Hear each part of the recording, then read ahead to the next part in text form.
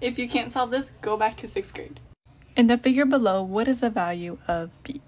As you can see, this is a line and all lines have a total degree measure of 180 degrees.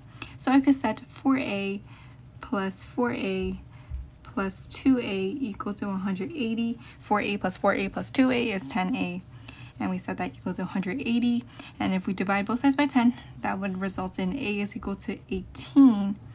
And from geometry, you should know that vertical angles are congruent.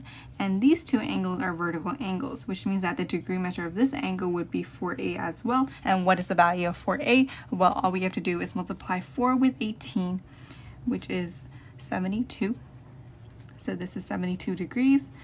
And the measure of this angle is 2 times 18, and that is 36.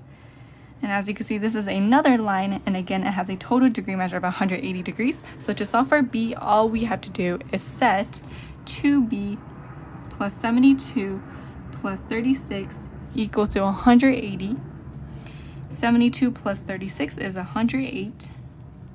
Plus 2b is equal to 180. Now, if we subtract 108 on both sides, that would result in 2b is equal to 72. All we have to do now is divide both sides by 2, and that would give me b is equal to 36. So C would be the answer.